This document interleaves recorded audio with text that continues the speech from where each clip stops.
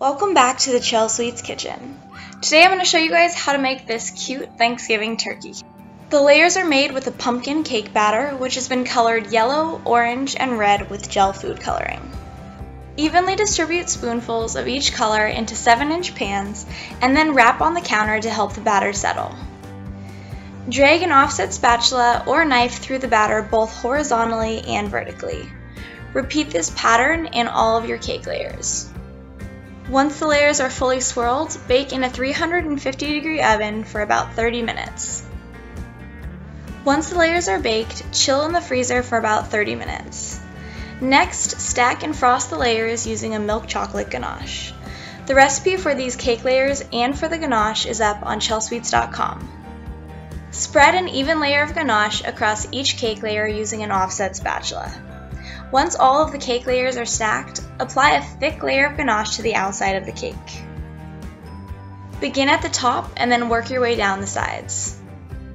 Spread the frosting around the cake with an offset spatula and then smooth further with a bench scraper. Once the sides are nice and smooth, clean up the cake base with a wet paper towel and then smooth the top of the cake using a small offset spatula. Using a cardboard template roughly 4 inches long, cut out red, orange, and yellow fondant feathers. Set aside to dry.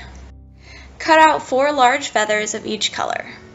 These need to be made at least 1 day in advance so they can dry up and be sturdy enough to stand up on the cake. Repeat the same process with a smaller 2-inch feather template. Prepare the beak and the feet of the turkey using some orange fondant. Once shaped, use some red fondant to make the gobble. I also used a bit of black and white fondant to make the eyes. Place your remaining ganache into a piping bag and add it onto the fondant details to secure them to the cake.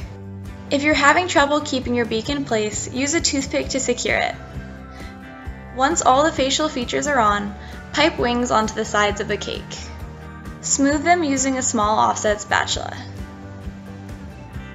Then it's time to begin adding the feathers. Starting in the center of the back of the cake, add large feathers into a fan-like pattern. Trim the ends of the feathers as needed to get them to fit into place. Place 1 large feather over the seam of the 3 feathers you started with.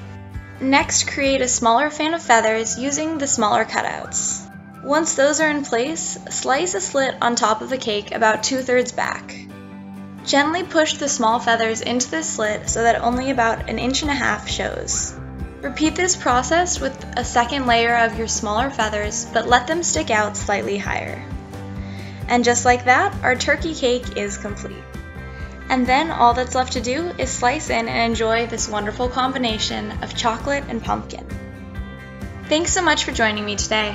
If you guys enjoyed this tutorial, be sure to click the like and subscribe buttons below. Hope you guys have a great Thanksgiving, and thanks for stopping by.